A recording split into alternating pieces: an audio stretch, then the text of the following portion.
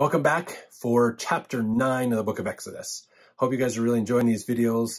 Leave us in the comments what you're thinking as you watch these videos, and share them. If you have other friends and families that you think they would benefit from watching these videos to understand the Old Testament better, please share them. Share the link out, copy it, post it on social media, email it, text it, whatever, to help more people to learn. That's the whole point of these videos, is just to help people really understand the scriptures better. We do take them from a more LDS perspective, as well as put in there lots of other archaeological or research and other things there as well. But realize that this is just good understanding for Christianity, so even non-LDS people might enjoy these videos as well. So just share them, and that would be great. That would appreciate that as well. All right, let's jump into chapter 9. So we're in the middle of these plagues. Several plagues happen in the last chapter. Now we're getting some more plagues, some more things happening, because Pharaoh has changed his mind now for the second time and has double-crossed Moses, basically. So the Lord destroys the cattle of the Egyptians, but not of the Israelites. Boils and blains are sent upon the Egyptians. The Lord sends hail and fire upon the people of Pharaoh, but not upon the people of Israel. So in the last chapter, the final plague that they experienced was flies, but only the Egyptians got the flies. The land of Goshen didn't get it. So now as these plagues are getting crazier, they're not affecting the Israelites. They're only affecting the Egyptians, basically. So something that's kind of an interesting idea as that comes to pass there. So verse 1, then the Lord said unto Moses, Go in unto Pharaoh, tell him, Thus saith the Lord God of the Hebrews, Let my people go, that they may serve me. For if thou refusest to let them go, and wilt hold them still, behold, the hand of the Lord is upon thy cattle which is in the field, upon the horses, upon the asses, upon the camels, upon the oxen, upon the sheep, there shall be a very grievous murrain, meaning plague, upon your animals, basically. And the Lord shall sever between the cattle of Israel and the cattle of Egypt, and there shall nothing die of all that is the children of Israel. So this is what's happening. So now, we've had plagues, and some of these plagues have, we had blood, then we had frogs, and the frogs died, and then lice showed up, and then we had flies showing up. So those ones kind of have some logical connections to them. In a way, you can almost kind of see logically how some of those would come about. But now we have a plague that's hitting the animals. I'm sure the animals are feeling the dehydration problems, sickness from these other diseases and stuff. So the plague that we're going to have now is the cattle and sheep and everything is dying. Now, this is a big problem because other than having land, having lots of animals was a symbol of wealth. So now this is going to be destroying the wealth of the Egyptians, basically. And if you remember, it wasn't more than a few hundred years ago. They were extremely wealthy people because they had more grain than everybody else around them. In that 7 years of plenty, 7 years of famine with Joseph of Egypt. So Egypt is a pretty wealthy place, and now they're going to lose a lot of their assets as far as animals and things. So this is not going to be a good thing. Economically, this is a big problem for Egypt. So verse 5, and the Lord appointed a set time, saying, Tomorrow the Lord shall do this in the land. So now Moses and Aaron have to go up to tell Pharaoh, this is what's going to happen. Verse 6, the Lord did that thing on the morrow, and all the cattle of Egypt died, but the cattle of the children of Israel died not one. So this is a big deal. All of a sudden, they tell him, if you don't let them go, here's what's going to happen. I'm sure it didn't happen. So all of a sudden, everybody dies. All the animals are dying all over the place. So the only people with animals are the Israelites. And so if you needed food, if you need meat, if you need an animal to help plow fields or be a work animal or a transportation animal like a donkey or something, Egypt has to go buy them from Israel because Israel has the asset. Egypt's losing their asset. So it's economically really changing things here as well. I think we forget animals are a very important economic factor at this time of life. Okay, if you remember back when Jacob was dealing with his uncle Laban, Okay, Laban kind of hosed Jacob for a few years out of some deals. And Jacob was blessed by ending up getting his animals were giving birth to very healthy animals, and Laban wasn't. And so Laban got mad and offended because, again, Jacob became wealthier faster than Laban. But then at the end, Laban couldn't argue with where Joseph was, basically, because that's how it worked out, and that was the deal. All right, so verse 7. Sorry, I think we just read that one. Verse 8, the Lord said unto Moses and unto Aaron, take to you handfuls of ashes of the furnace, let Moses sprinkle it toward the heaven in the sight of Pharaoh. And it shall become small dust in all the land of Egypt, and it shall be a boil breaking forth with blains upon man and upon beast throughout all the land of Egypt. So these are blisters, pustules, kind of things pulling up on people. So they're going to get boils and blisters and things all over their body. And so they did this thing with the dust, the ash, in front of Pharaoh. Pharaoh saw it, and then all of a sudden all these blisters and problems come. And some of this, again, you kind of see some logicalness. I mean, if you have that much lice and that many flies, you're going to have disease. And so killing the animals off, having this, there's some logicalness to this, but the speed at which this is happening is probably so much faster than you would think it normally or logically would happen, that I'm sure it's astounding to Pharaoh and the Egyptians as to what is happening here. So this is what happened, basically. In verse 10, they took of the ashes of the furnace, stood before Pharaoh, and Moses sprinkled it up toward heaven, and it became a boil, breaking forth with blains upon man and upon beast. And the magicians could not stand before Moses because of the boils, for the boil was upon the magicians and upon all the Egyptians. They couldn't stop him, and they couldn't even heal themselves, and so they were sick. They were suffering from this, and they couldn't perform their duties, basically. So this is bad. This is not just, we don't know how he's doing this, but oh my gosh, we are now sick and have problems because of this. And I'm sure that was extremely painful to have all these boils and blisters all over your body. Verse 12, the Lord hardened the heart of Pharaoh, and he hearkened not unto them, as the Lord had spoken unto Moses. Now, Joseph Smith's translation, and Pharaoh had hardened his heart. So just, again, that's part of those things where it got misinterpreted or mistranslated. And it's not the Lord hardening Pharaoh's heart. It's Pharaoh choosing to harden his heart, basically. Verse 13, and the Lord said unto Moses, rise up early in the morning and stand before Pharaoh and say unto him, thus saith the Lord God of the Hebrews, let my people go that they may serve me. So this is like the 6th or 7th time that Moses has done this. Basically has stood in front of Pharaoh and said this, almost word for word. Verse 14, for I will at this time send all my plagues upon thine heart, and upon thy servants, and upon thy people, that thou mayest know that there is none like me in all the earth. So these are about to get worse. And again, these are just the Egyptians getting this. This isn't everybody getting this. Just the Egyptians are getting this. Verse 15, for now will I stretch out my hand, that I may smite thee and thy people with pestilence, and thou shalt be cut off from the earth. This is about to take a whole nother level of problems that's going on here, because he's basically being threatened, like, look, if you don't change your mind, you and the whole nation is about to be wiped out, basically. Verse 16, in every deed for this cause have I raised thee up, for to show in thee my power, that my name may be declared throughout all the earth. So telling Moses, this is your mission. This is why you are here. I have raised you. You were born. You were raised. You're here to show forth my power on the earth, basically. Verse 17, as yet exaltest thou thyself against my people. Oh, sorry. Excuse me. That wasn't the Lord telling Moses that. That was the Lord sending the message through Moses to Pharaoh going, look, the whole point of your existence is so that I can show forth my power, basically. And that could be true. That could be part of why Pharaoh was in that position he was, and Moses and everything else. The dynamic was set up on purpose for these very things to happen, so that the Lord, my name may be declared throughout all the earth. Because if you think about it, what has happened since these stories? I mean, everybody through antiquity, even our modern day, still know these stories. I mean, movies are made about them. Cartoons are made about them. We hear about them all the time, because they are amazingly sensational stories. I was going to say crazy stories, but it's phenomenal what happens here. And so they're going to be heard all over the world.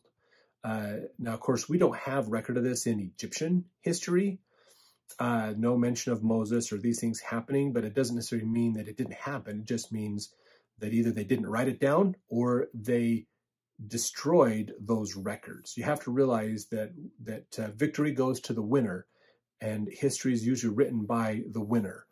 And even the loser, sometimes it is not uncommon in Egypt, especially, to hide or try to delete people out of history. This is actually why King Tut is so famous today. Okay, this is, we think of King Tut, this boy king. He was made pharaoh around the age of like 12-ish, somewhere around there. And then he died around, I think, like 19 or 20 years old.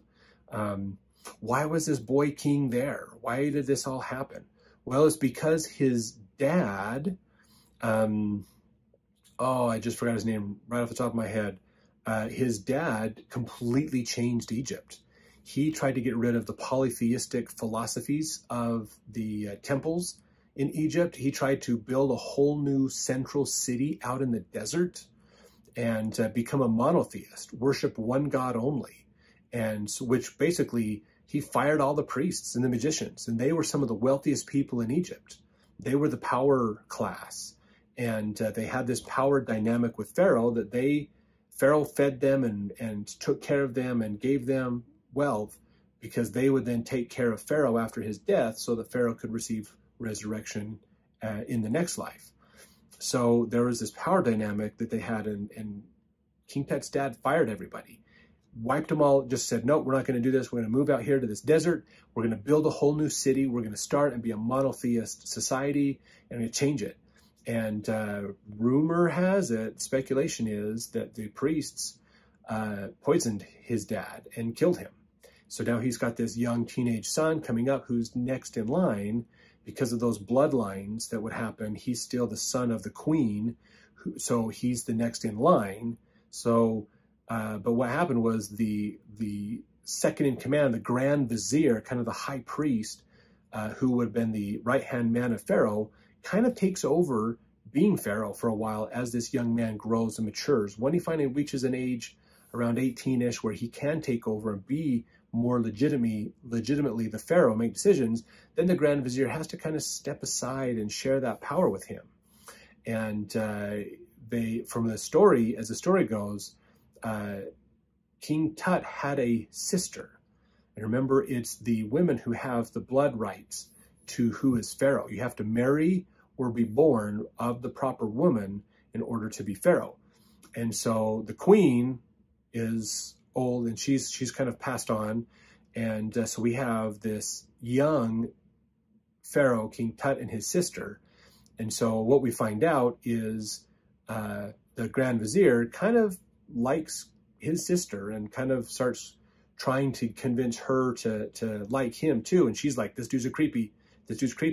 So when King Tut gets killed, and we pretty much have a lot of evidence that he was murdered,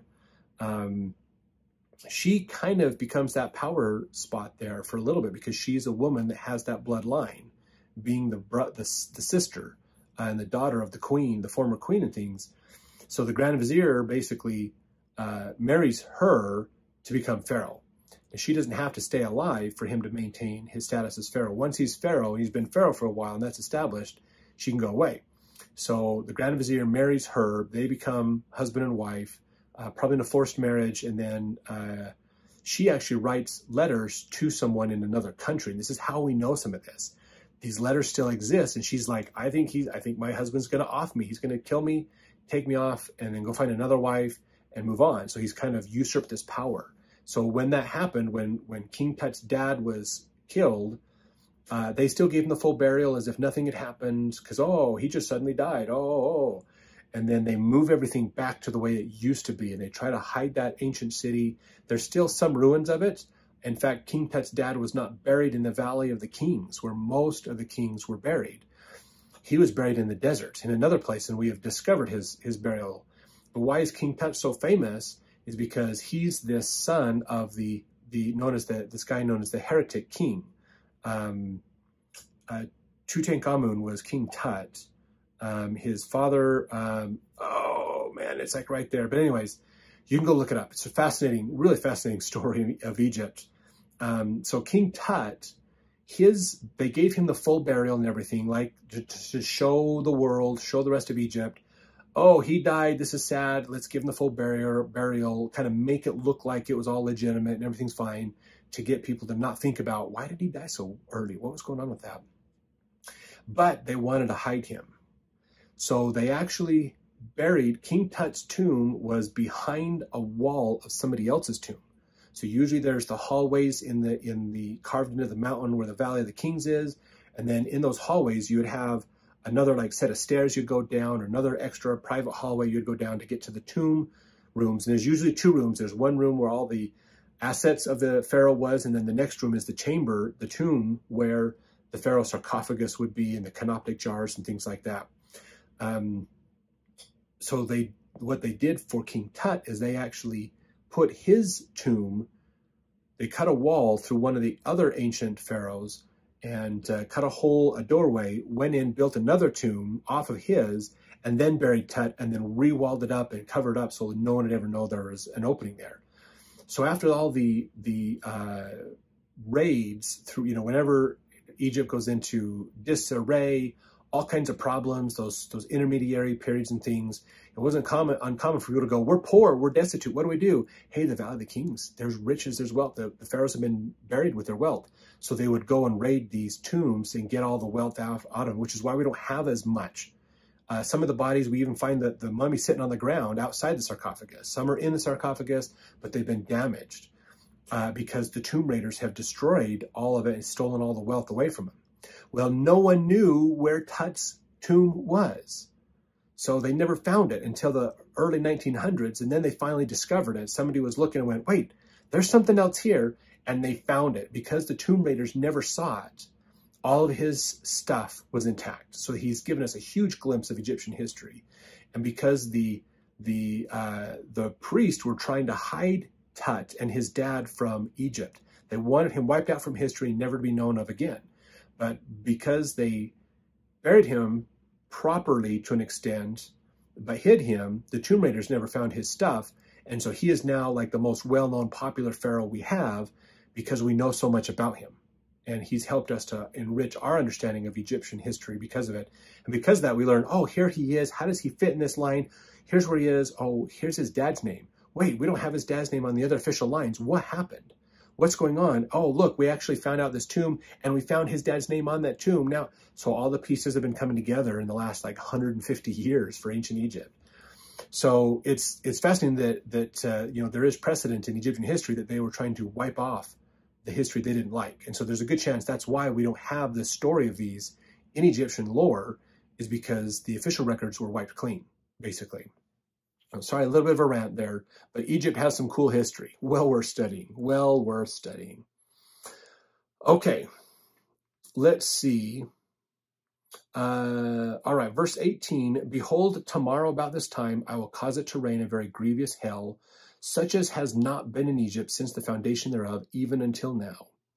Send therefore now and gather thy cattle and all that thou hast in the field, for upon every man and beast which shall be found in the field, and shall not be brought home, the hail shall come down upon them, and they shall die. So there's hell coming, and it's going to be a hailstorm like has never been seen ever since the founding of Egypt. So we're looking at going back to just a little after the flood, when this kind of destruction, it's not quite as bad as the flood destruction, but this is going to be massive destruction, basically. So crazy times. So they've got boils on them. All their animals are dead. I'm sure their crops aren't doing so hot either. The children of Israel are doing fine. They're not sick. They don't have loss of their cattle, but they're being warned, bring your cattle in. Don't leave your cattle out to graze. Bring them in so the hail won't get them, basically. Verse 20, that he feared the word of the Lord among the servants of Pharaoh, made his servants and his cattle flee into the houses. And that he regarded not the word of the Lord, left his servants and his cattle in the field. So this is one of the challenges that we have in understanding some of these ancient documents, is they're not specific in some of these on who the subject of the sentence is. Because in verse 20, he that feared the word of the Lord among the servants of Pharaoh made his servants and his cattle flee into the houses. Verse 21, and he that regarded not the word of the Lord left his servants and his cattle in the field. So it's important for us to understand, we don't know exactly who this is, but it sounds like there were some servants of Pharaoh that believed in Moses. And so they went and pulled their cattle in. And the ones who didn't believe in Moses did not pull their cattle in. They left the people out to guard them and to watch them. They left the cattle out there. So some people in Pharaoh's court believe Moses and some don't. That's what we get from verse 20 and 21. Verse 22, and the Lord said unto Moses, stretch forth thine hand toward heaven, that there may be hail in all the land of Egypt, upon man and upon beast and upon every herb of the field throughout the land of Egypt. And Moses stretched forth his rod toward heaven, and the Lord sent thunder and hail, and the fire that ran along upon the ground, and the Lord rained hail upon the land of Egypt. So there was hail and fire mingled with the hail, very grievous, such as there was none like it in all the land of Egypt since it became a nation. Now, this is crazy. This isn't just hail. If you've ever been in the Midwest or the South, during a hailstorm, some of those storms are crazy, and they get big, golf ball, even baseball-sized hail. I've seen some when I was down there. It's heavy stuff. I mean, that's just crazy to see what it does to a car and people. I'm telling you, if you get whacked with one of those, you're going to be in pain. There's a lot of problems with this. But this is hail that also has fire that's mingled with it. And this is just so crazy to think about. What could possibly be causing this? I don't know. I mean, it could literally just be that God just said, here's what you're going to do, and here's how the elements are going to respond to do it. You know, from a scientific or a logical standpoint, maybe there was something to do with chemicals in the atmosphere that were igniting or coming up with this. You know, maybe there's a volcanic eruption, sent a bunch of stuff in the air. The storm gathered that stuff up, stopped raining in other places, but turned into hail over here. And as the hail would come down, it impacted, causes a reaction or something. I don't know. I'm not exactly sure. But this has got to be one heck of a storm to be involved with. Let's see, verse 25. And the hail smote throughout all the land of Egypt, that all that was in the field, both man and beast, and the hail smote every herb of the field, and brake every tree of the field. Only in the land of Goshen, where the children of Israel were, was there no hail. So this kind of hail is bad. I mean, it's beating the heck out of you. Your animals are getting beat up. You're probably getting bruises and problems. It's leveling your crops. It's breaking your trees, which is ruining your fruit, your ability to grow food and to do things. They've had most of their animals have died. They've got boils all over them. And I mean, getting hit by the hail by itself is bad, but if you got to realize if you've got blisters all over your body and you're getting hit with hail, oh man, it's popping blisters. It's increasing the pain. This is miserable. This is absolutely miserable. This is crazy. But the Israelites aren't having any problems with this. That's got to be wild to stand there and go, look at that. Oh my gosh, they're getting destroyed over there and we're not getting anything. So verse 27, and Pharaoh sent and called for Moses and Aaron and said unto them, I have sinned this time. The Lord is righteous, and I and my people are wicked. Entreat the Lord, for it is enough that there be no more mighty thunderings in hell. I will let you go, and ye shall stay no longer. So this isn't just go and worship and come back. This is go. Pharaoh is realizing that he has met his match. He can't put up with this. This is just devastating. He's literally about to lose his country, not just lose his ability to be in power, but lose his country. So Pharaoh's got to be pretty beaten down by this point, but not all the way, unfortunately. That's the sad part. All right, verse 29, Moses said unto him, as soon as I am gone out of the city, I will spread abroad my hands unto the Lord. And the thunder shall cease, neither shall there be any more hail, that thou mayest know how that the earth is the Lord's. So something that's important for us to realize is Moses going outside the city, and he's going to spread his hands out and raise them up to signal we need to do this different. That comes up again. So remember that little tidbit. We're going to see him do that again to form another miracle later on. Verse 30, but as for thee and thy servants, I know that ye will not yet fear the Lord God.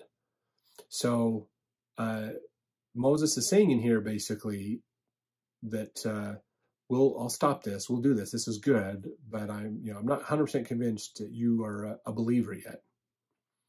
Verse 31, and the flax and the barley was smitten, for the barley was in the ear, and the flax was bold. But the wheat and rye were not smitten, for they were not grown up.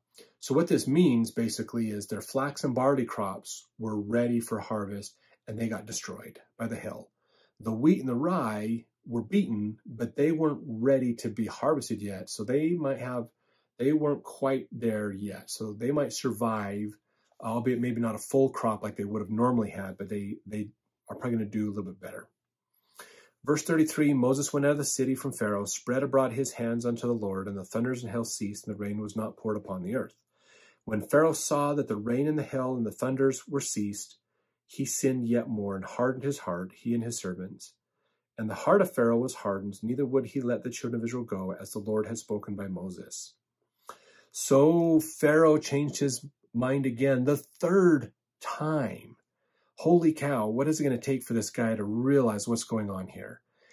Everything abates, everything is getting back to normal, and he decides, that wasn't so bad. I'm not going to let them go. So crazy Pharaoh, what's going on here? So just wild. And if you're looking at this, thinking flax, barley, wheat, and rye, or is actually spelt as what it was, they had a lot of different types of grains that they grew back then. Amaranth actually is one that was a very common one in ancient Egypt. Little ball grains, non-gluten. It was as bountiful as what we would have today of wheat. So they ate some different grains than we did. And even the wheat we have today didn't exist like 200 years ago. It's been modified a lot. Not the whole GMO, genetically modified stuff, but it technically has been crossbred and things to get certain qualities out of it for different reasons. That's a whole nother story we're not going to go into here. We'll talk about that probably. I think we talked about that a little bit in the Word of Wisdom, section 89 of the Doctrine and Covenants. If not, mention it in the comments. Maybe we'll talk about that in another video. But there were they didn't just have wheat. They had lots of different types of grains. And that was good. That gave their some biodiversity to their diet. Some grains were for their animals and not so much for them to consume. But having that diversity is important. So that's a good thing for us too, to look at what else is out there than just white flour. What else can we be eating that could be healthy for us as well? So just a little tidbit to encourage you to venture out there and look for other healthy grains that you can put in your diet that can help you out. So we'll see you in Exodus chapter 10 to see what Moses and the Lord does next, now that Pharaoh's changed his mind for the third time.